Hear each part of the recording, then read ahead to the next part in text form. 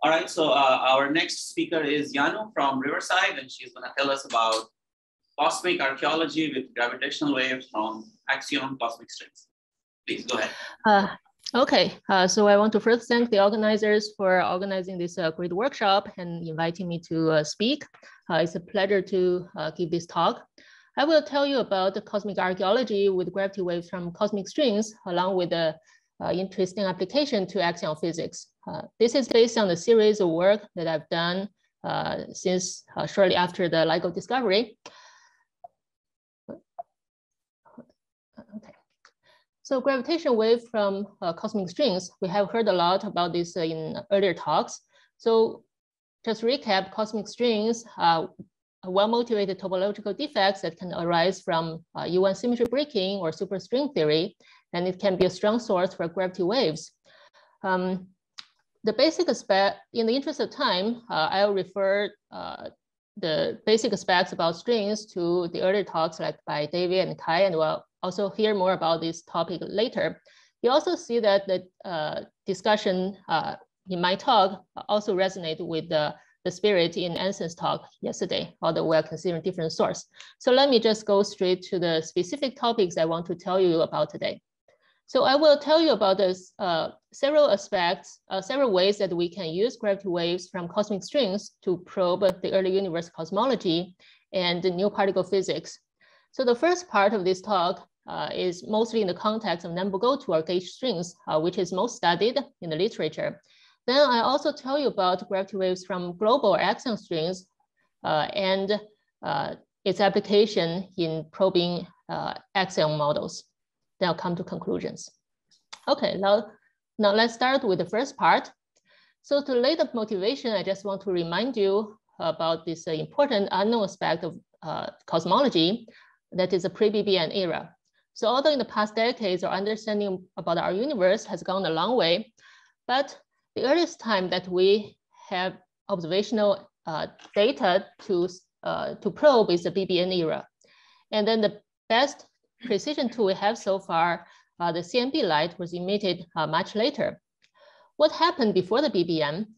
We do have a standard cosmology theory, but there are many assumptions there to be tested, yet to be tested, and there are many unknowns.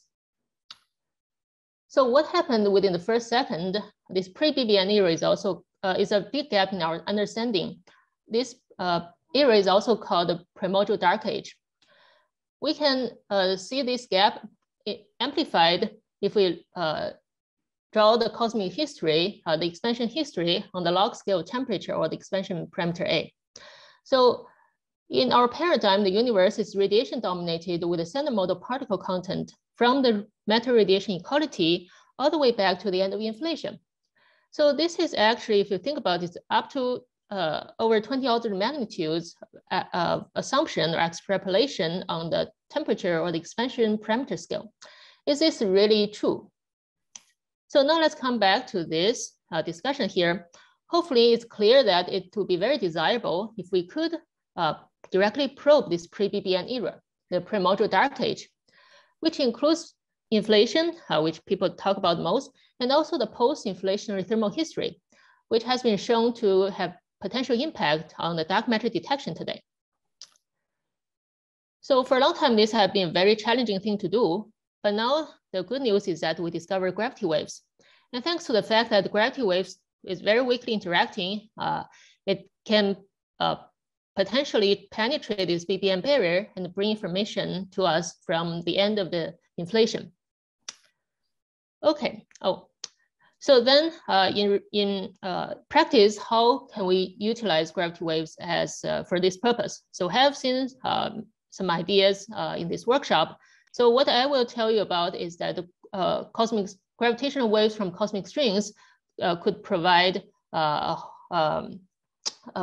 great tool to address that question. So let me remind you that gravity waves can be emitted from oscillating string loops. Then over the time, this continuous emission over the history accumulate and would form a relic stochastic background. The backgrounds from strings, due to the continuous emission, is span over a wide range in the frequency. So this is in contrast to many other sources like first order phase transition, which you see as sort of a peaky signal. And this continuous emission and span over wide frequency range is important underlying principle to do the archaeology that I will tell you about. Okay, so to be self-complete, I just want to flash through some of the essentials of this the essentials of calculating gravity wave background from the strings. But you don't need to worry about not following the details. I will tell you where to take note on.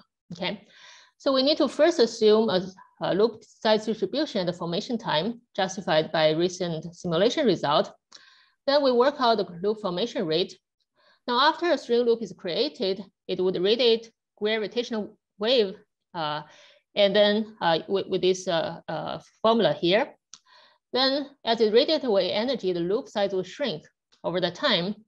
Now today, the observed frequency would be determined by the loop size at the emission time multiplied by the redshift factor. So now putting things together, we sum over different oscillation modes. This is where I want you to take note on.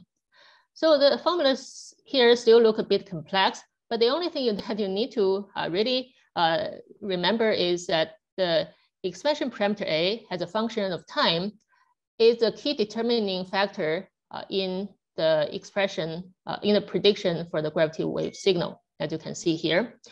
Or to say that the cosmic, equivalently, the cosmic expansion history, the Hubble rate, is encoded in the prediction for the omega GW. Now, if you turn around, then we can also expect that by observing a certain pattern of the omega GW frequency spectrum, we'll be able to infer the evolution of the A parameter or the Hubble expansion rate. So now so basically we will plug in different cosmic history to this expression and see what spectrum we can get. So the first obvious exercise to do is to plug in the standard cosmology with some benchmark parameter choice. So here, this solid black line is a prediction with the standard cosmology. The key feature, as you can observe and you heard from other talks, is that there's a long, nearly flat plateau towards a high frequency corresponding to the emission during the radiation dominated era. Another thing that I will elaborate in the next slide is that gravity waves with a given frequency band within the given frequency band here was mainly contributed by loops formed at a certain time or temperature. And the higher frequency corresponds to earlier time. So essentially, if you look towards a higher frequency of the spectrum here, we are looking back in time to extract information about the early universe. And this essentially is the idea that we propose for cosmic archaeology. So in our work, we quantify this frequency temperature dependence in detail. As you can see, there are some parameters, but it's not that complicated. The frequency and the temperature, radiation temperature, has a linear relation. Now we put to test this theoretical principle to see how well it can actually work in practice by considering the experimental sensitivities. And we found that with this method and the upcoming gravity wave experiments, we can potentially be sensitive to probe the history of the universe from the BBN all the way up to almost about 10 TeV in temperature. Okay, so what we have seen the last, the earlier slide is a spectrum if we plug in the standard cosmology. But not recently, there have been rising interest in consider the possibility of non-standard cosmology, meaning that there may be new equation of the state of the universe that deviate from what we expect from the standard history.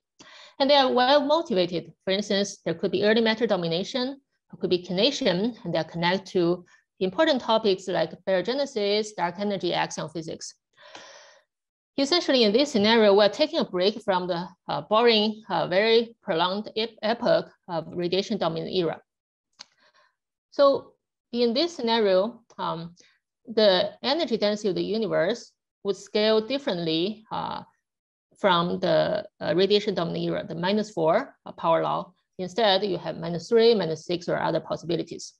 Now, if you recall one of the slides earlier on, I emphasized for you to take note on, the omega GW prediction is very sensitive to the Hubble expansion rate evolution. And now by Friedman equation, if we change the equation of state, we would also change the Hubble evolution in terms of A, and also the Hubble evolution in terms of time. So now what we do is we plug in this some benchmark examples of the non-standard cosmic history and see how the spectrum change. Again, to remind you, this solid black line is the prediction from standard model, the standard cosmology. Now we assume that at 2 benchmark temperatures, well before BBN, so that's safe, the radiation dominant era transit to a kination or early matter domination. Then for kination, this what the rising line here predict. Well, for early matter domination, you see the spectra start to fall towards a higher frequency. Then this transition point on the frequency spectrum is exactly what we can predict based on the FT correspondence that I showed you earlier. Okay, so again, this is a cool thing about looking back in time by looking at the gravity wave spectrum. So there are other cool things that we can probe with the gravity wave spectrum from the strings. Here, I'll also show you how we can probe new degrees of freedom.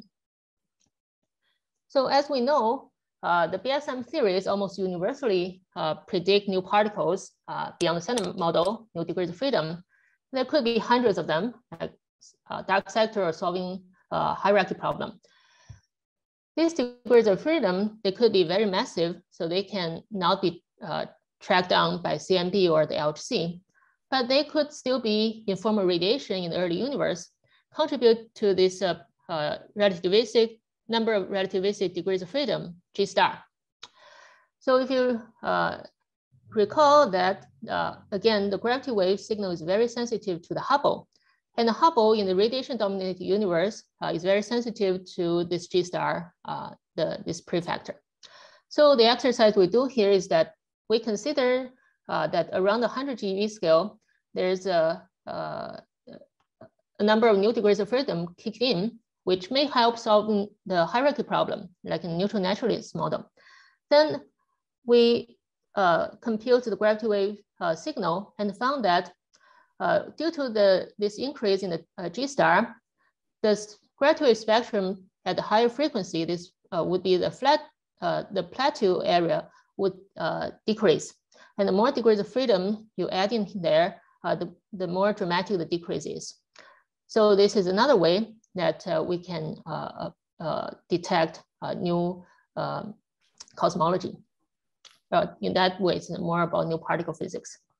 So there's yet another way of doing cosmic archaeology that I'm going to show you here. This is maybe counterintuitive. Essentially, I'm going to tell you that even if the cosmic strings were diluted by inflation, if the string network formed before inflation or shortly after inflation, they can actually leave detectable signal today. So you probably all realize that this seems to be in contradiction with our standard law that inflation should bury all the relics before it. Now, how could this work? So how is this possible? I only have time to briefly explain here, but the essential thing here is that the correlation length, or the roughly speaking, the long string length, the scale, is a key parameter for the string network evolution, and also to determine its this network energy density.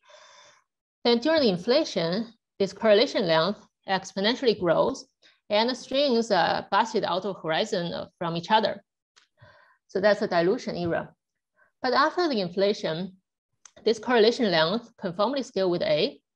Now, if you compare this growth rate with the growth rate of horizon size after inflation, either matter or radiation domination, you find that this correlation length actually grows slower than the horizon size. So this suggests there's a possibility that the string can grow back into horizon after inflation, after a certain critical time or this redshift that we can work out by solving the string network evolution. So consequently, in this scenario, we found that the gravity wave signal could still be detectable today, although it reveals itself in a distinct pattern, different from the standard scenario that we're familiar with. So first, in terms of stochastic background, as shown here, the top two lines are without dilution in the standard scenario. And then these with the dilution, other parameters the same. So you can see that the stochastic background signal is suppressed, in particular at higher frequency. And consequently, the strong constraints on the G mu that we often talk about, for instance, from pulsar timing or LIGO, can actually be alleviated in this scenario because of this suppression due to the earlier dilution. On the other note, another signal channel called the gravity wave burst actually could be important here. So gravity wave burst has the same physics origin as the stochastic background, only that these are from the events that happen later nearby us. So they will reveal themselves as a transient resolvable signal instead of stochastic background in the observation. So usually this channel is subleading to the stochastic background in terms of sensitivities to, say, G mu. But in this scenario, the diluted case, they can be the leading discovery channel.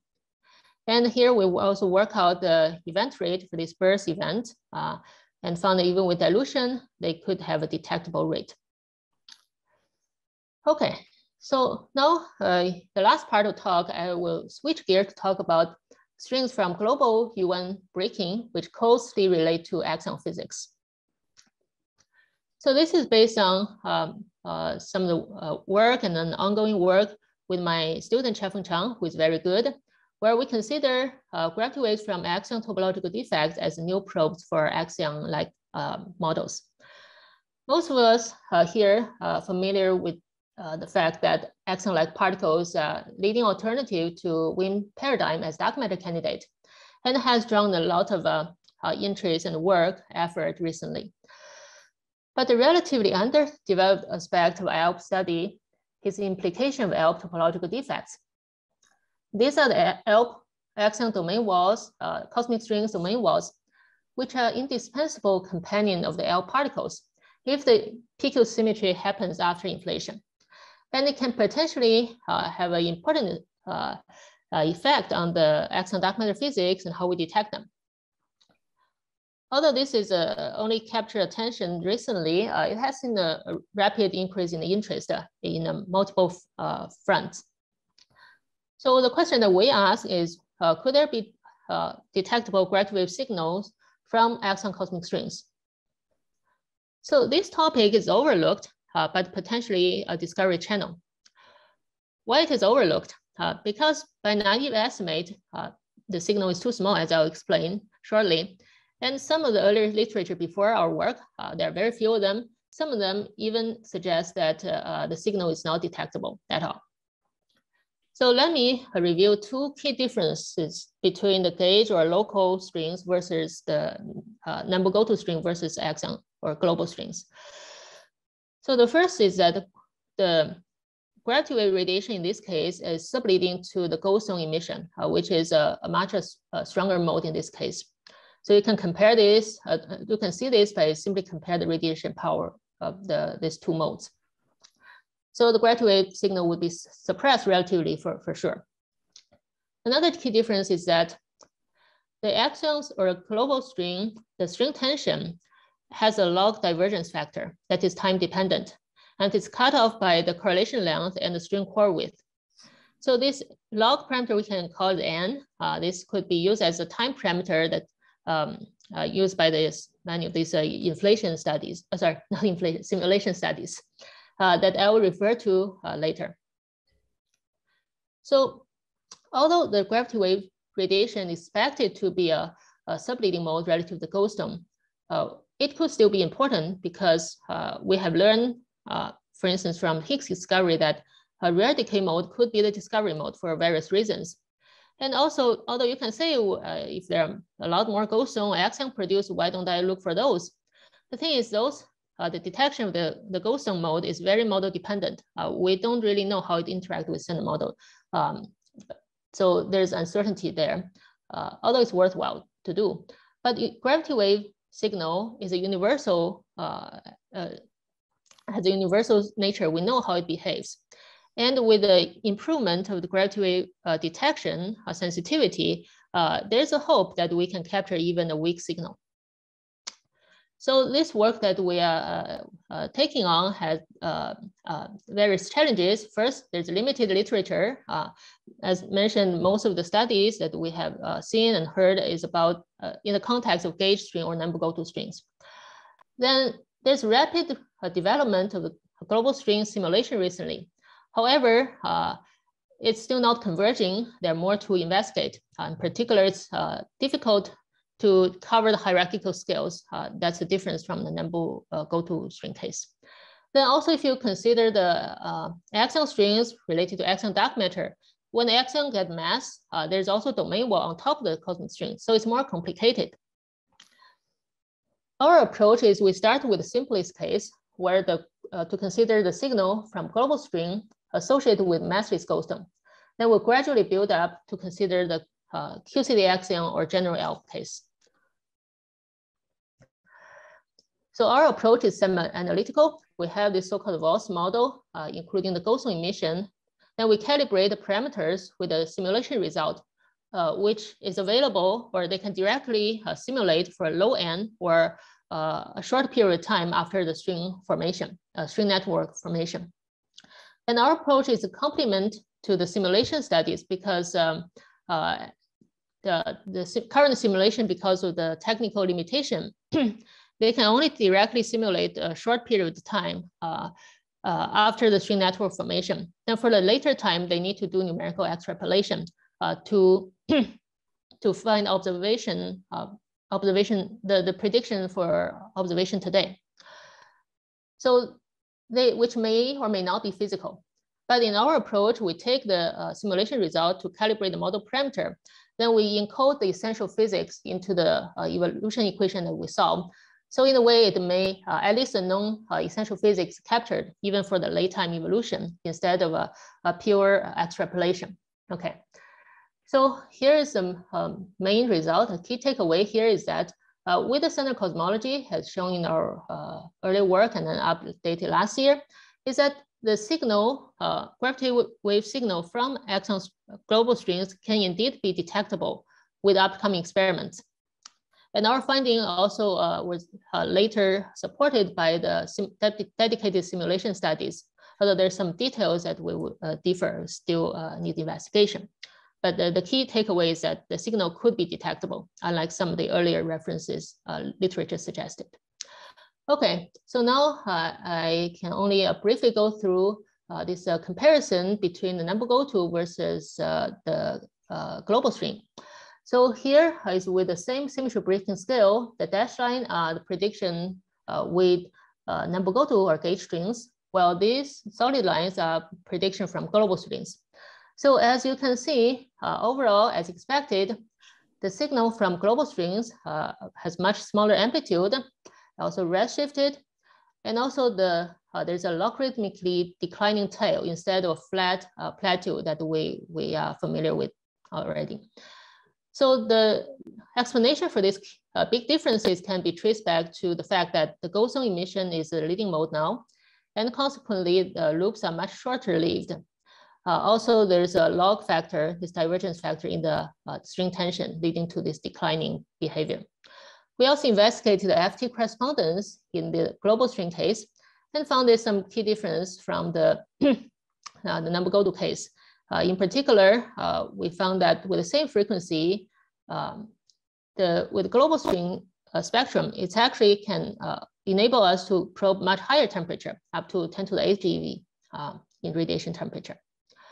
Okay, so we also look into how the non-standard cosmology, like new equation state, and new particle species, new degrees of freedom, can alter this prediction as what we did for the number go-to or gauge strings. So these are the results that we found. Okay, so now let me conclude. Cosmic strings, as we have learned, is a well-motivated source for gravitational waves, and it can serve as a unique tool for reconstruct the timeline of pre-BBN history based on this FT correspondence, and then can also help us to find new particles, particle species through these new degrees of freedom searches. Then even if the string network were diluted or partially diluted by inflation, they can actually regrow back into horizon, surprisingly, and leave distinct gravity wave signals. And finally, I also show you that a gravity wave from global axion strings could be detectable and can be a smoking gun for axion dark matter. Along this line, to progress towards the case for actual dark matter axion, I have this ongoing work with my also my student Chafeng to better understand the dynamics of the axion domain walls. So this is the conclusion. So unfortunately, I'm not able to participate in person. So in case you have discussion comments after the session, you're welcome to reach out to me by email. So thank you.